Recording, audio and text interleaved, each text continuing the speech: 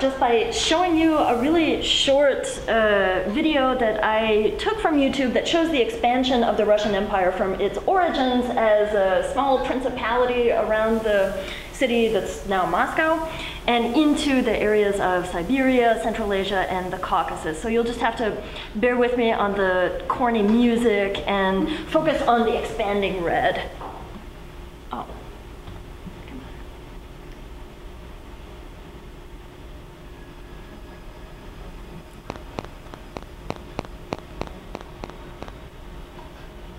Okay, so this expanding red is the area that I'm going to focus on in my talk today. And when we look at the expansion of these red lines into the territory of Eurasia, it's easy to assume that the Russian Empire just expanded into a vacuum, but of course that's not true. People were living there, lots and lots of different people from varying ethnic and religious backgrounds. And we can also think, when we look at this expanding red line, exactly what the expansion of the red line means. It means the gradual introduction of Russians, settlers, both voluntary and not so voluntary, military forces, missionaries, educators, traders, and most importantly, Russian exiles and prisoners. Among them, some very well-known writers. These Russian writers, who interacted with and were inspired by local writers and their cultural traditions, they were not only did this moment of cultural exchange produce some of the greatest works in Russian literature, but it also spurred the development of national literary traditions in Central Asia and the Caucasus. And today I'm going to introduce you to some of these writers who later became founding fathers of these national non-Russian literary traditions. And we're going to start with a very productive and fascinating exchange. Take a look at this letter, and I'm going to see if anybody can guess which Russian writer wrote this and to whom. You write to me that you love me, and I tell you without ceremony that I have fallen in love with you. Never, not to anybody, not even to my own brother, have I felt such an attraction as I do to you, and God only knows how this has come about. Any ideas? Oh, okay, Dostoevsky. Absolutely. Fyodor Dostoevsky's zealous declaration of love, written during his 9-year period of imprisonment and forced military service in Siberia, had a most unusual recipient, the Kazakh geographer, ethnographer, and translator Chokan Valikhanov. The two met initially in the Russian city of Omsk, where Valikhanov completed his military education in the Omsk Cadet Corps and later served for the Russian Governor General of Western Siberia. They carried on a correspondence through the 1850s and 1860s as Valikhanov's intelligence-gathering expeditions to the exotic frontier of the Russian Empire's Central Asian territories captivated the Russian popular imagination. Dostoevsky's letters to Valikhanov reveal his fascination with the intellectual promise of the young officer and scholar, but they also impart the paternalistic attitudes and anxieties inherent in the Russian Empire's long-standing encounter with Central Asia. In the same 1856 letter, Dostoevsky urges Valikhanov to spend the next several years completing his education in Russia and Europe, quote, so that you may become extremely useful to your native land, end quote. He continues by stressing Valikhanov's unique obligation to act as an intercessor between his people and the Russians. This passage finds Dostoevsky enacting a familiar colonial discourse in which the colonizer dictates the terms of the colonized subject's inclusion into the imperial world, a noble goal, a holy task. He delineates the subject's weighty responsibilities as an intermediary between the two cultures, most crucially to provide the empire with useful knowledge about its subject populations and environs. The first of your people to explain to Russia what the steppes are and their significance, and your people in relation to Russia. Dostoevsky simultaneously stresses the subject's exceptionality, enlightened. He calls him the enlightened and the first European educated Kyrgyz. But he also stresses the ultimate inferiority of this position. And here it's the necessity of a plea with the Russians on behalf of his native land. And in the end, he even takes the liberty of bestowing humanity upon the subject, a soul as well as a heart. And here's where it really gets interesting. Despite the presumptions of Dostoevsky's rhetoric, the relative positions of power that he and Valikhanov occupied in imperial Russian society were actually, in a way, the opposite of what we might assume and what this rhetoric might suggest. At the time Dostoevsky wrote the letter, he had recently completed a prison sentence in Omsk. He was a prisoner in exile. Echoing the previous generation of Russian writers in exile, whose ranks include Aleksandr Pushkin and Mikhail Lermontov, some of the most revered figures of all time in Russian literature, Dostoevsky likewise fell victim to the autocratic efforts of the Tsar to penalize any form of real or perceived dissent. Valikhanov, on the other hand, was a free man, an officer, and a member of one of the most politically powerful aristocratic families of Central Asian steppe society. So by virtue of this seemingly typical but altogether unconventional relationship, the written record of mutual admiration and mentorship between these two writers forms an apt metaphor for the complex interrelationship of Russian and non-Russian peoples within the Russian Empire. So inspired by this moment, I'm going to give you some more examples in this talk of the dynamics of cultural exchange in the Russian Empire's Muslim frontier. And first we're going to start with the Russian side of the encounter, and then we're going to talk a little bit about the other side of the encounter. So in addition to Dostoevsky, two of the best-known Russian writers found themselves also in exile for their perceived political dissent, Aleksandr Pushkin and Mikhail Lermontov.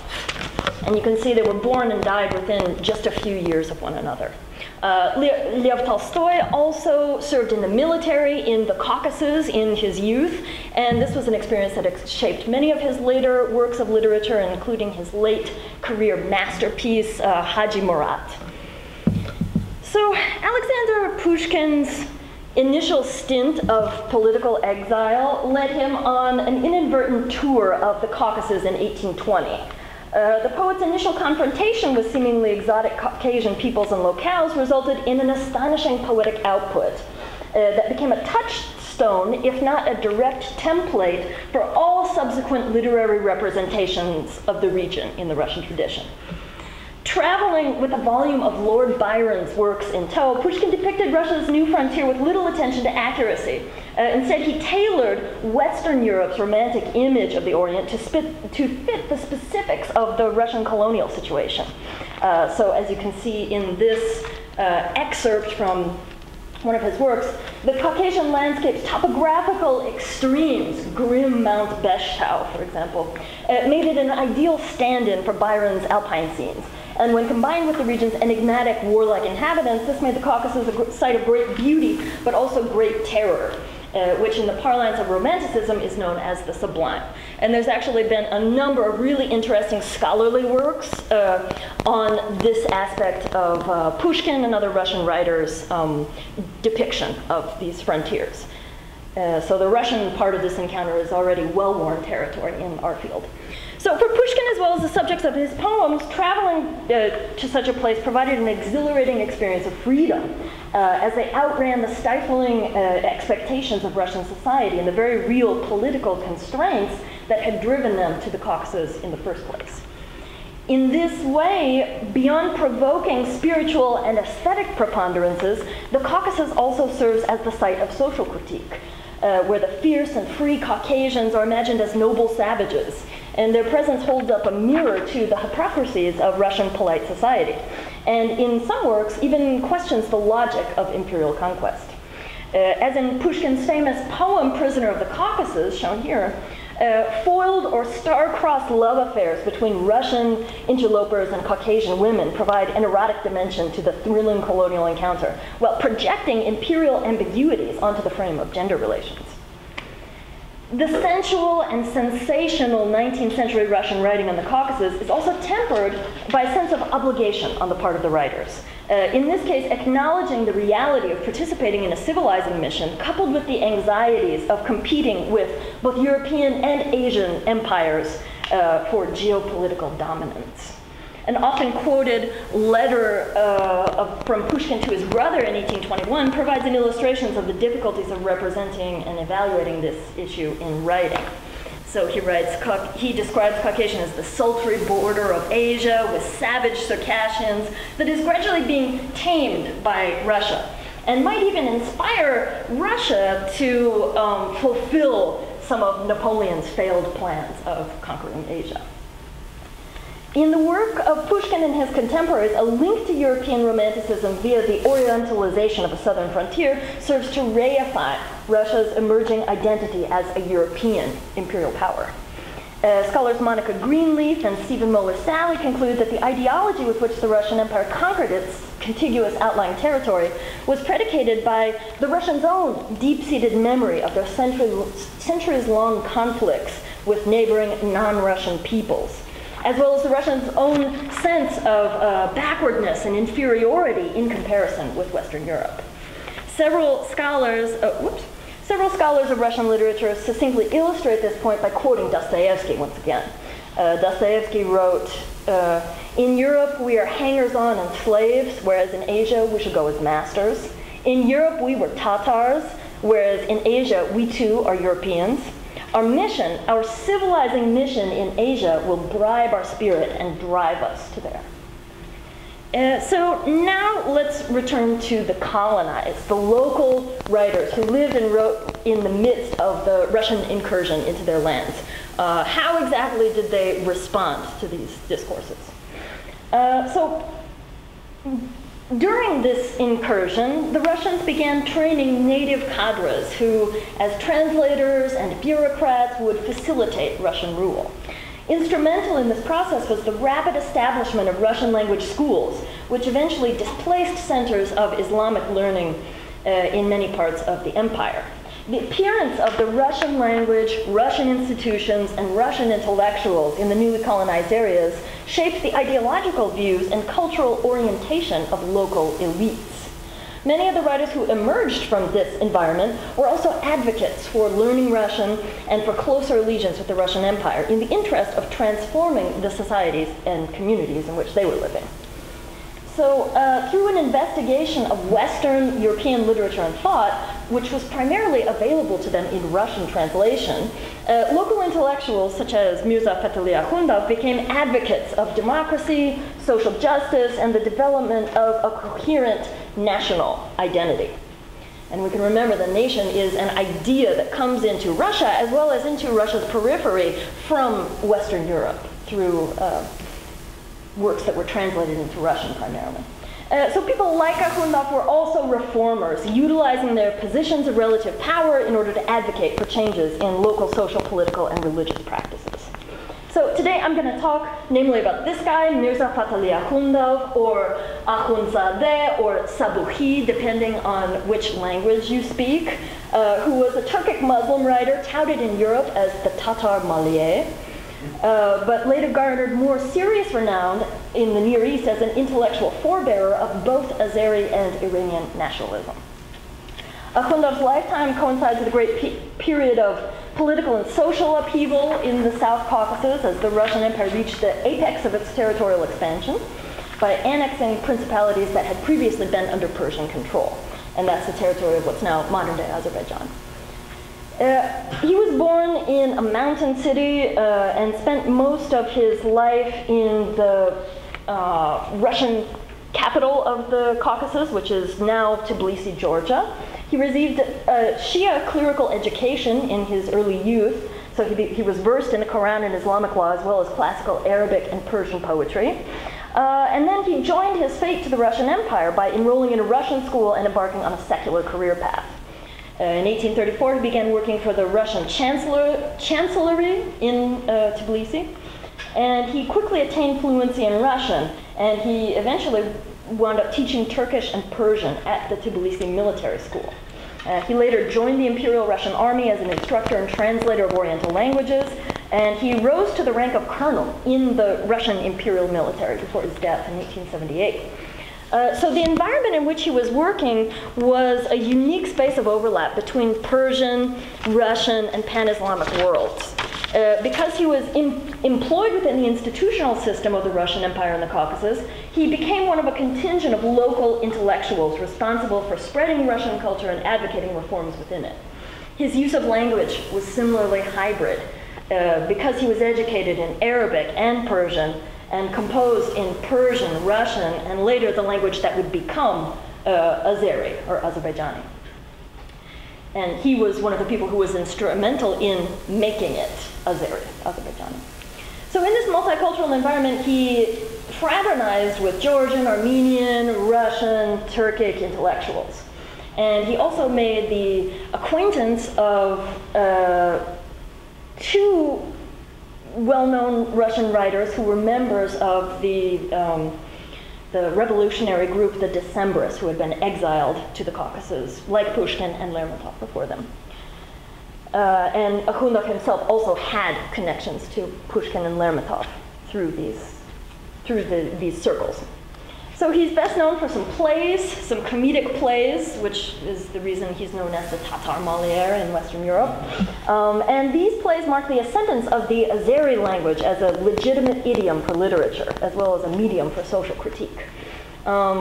These works are also, in essence, multilingual because they were published in Russian before they ever were staged or appeared in the Azeri language.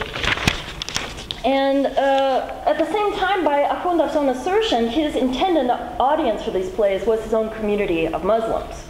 And this message was one singularly focused on modernization. By satirizing entrenched customs and beliefs, particularly traditional gender roles, religion, and the unjust power of local leaders, Akhundov's plays chastised what he saw as the conservative excesses of local Islamic society. For example, one play features a despotic Khan marrying a young girl against her will. The plot of another play revolves around the comedic juxtaposition of rural Islamic society and the enlightened yet decadent culture of Westerners. Akhundov's works, influenced by the Russian writers Gogol and Griboyedov, as much as by Voltaire, Molière, and Shakespeare, provided a platform for his strong advocacy of enlightenment and reason. Moreover, his work had its own ramifications beyond Russian-occupied Transcaucasia. The Persian translations of his plays took on considerable significance in Iran, and these plays were also staged in the Soviet era, and even as late as the 1950s, they were being staged in Afghanistan for similar purposes in order to promote modernization and Enlightenment values.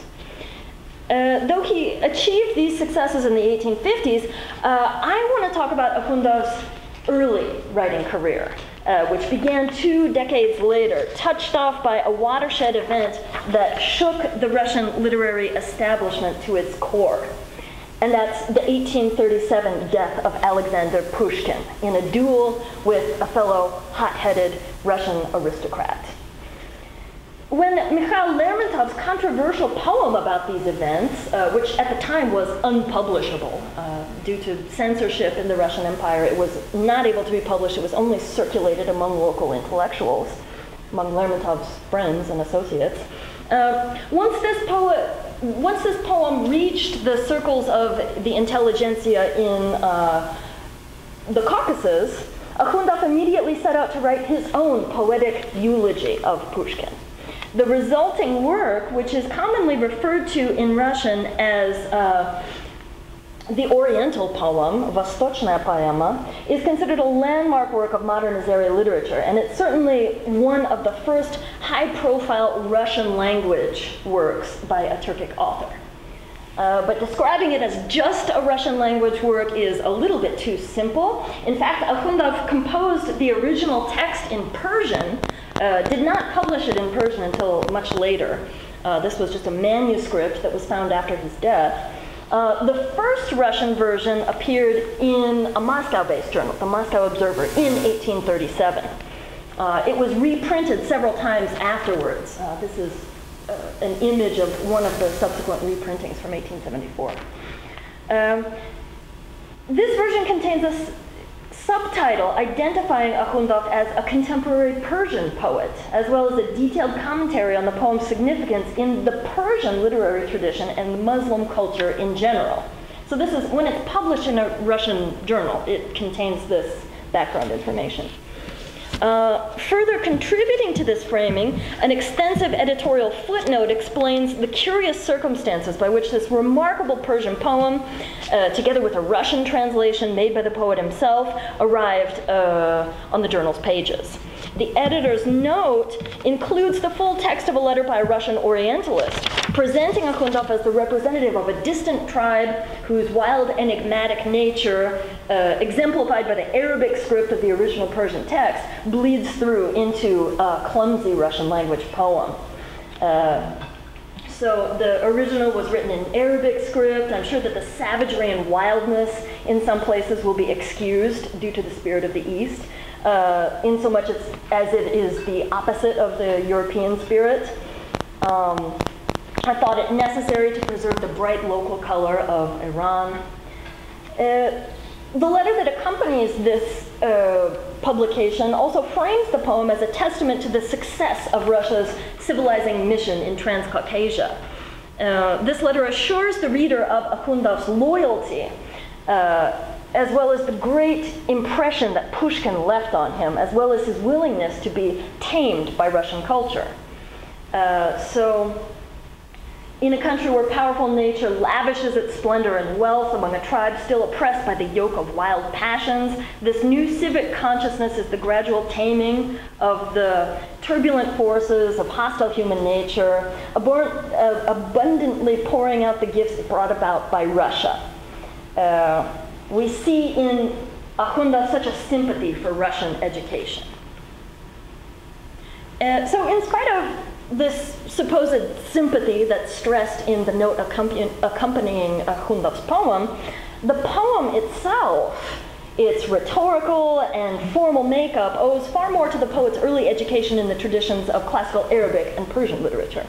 Several critics note that Akhundov's original text adhered to the classical Near Eastern court genre of the qasida, and I am not pronouncing that correctly. I'm sure of it, so I hope the Persianists will help me out here, which originated in Arabic poetry, then thrived in the Persian, Ottoman, Turkish, and Urdu traditions, and typically took the form of a long panegyric ode in praise of the poet's patron. Julie Scott Mizami adds that the Persian qasida was the courtly poem par excellence because it simultaneously functions as a celebration, homage, and gift presented by the poet to his prince, and ensures the enduring fame of both the ruler it praises and of the poet who is its maker. So let's take a look at the poem itself. The Russian version that was printed first in 1837 comprises 51 unrhymed lines with no identifiably Russian metrical structure. And those of you who have studied Russian poetry know that metrical structure is a really big deal in Russian poetry. It's very unusual that there would be a poem printed without that. The first section finds the poet meditating on Pushkin's death as a personal loss, which is enacted through the dialogue between the poet and his own heart.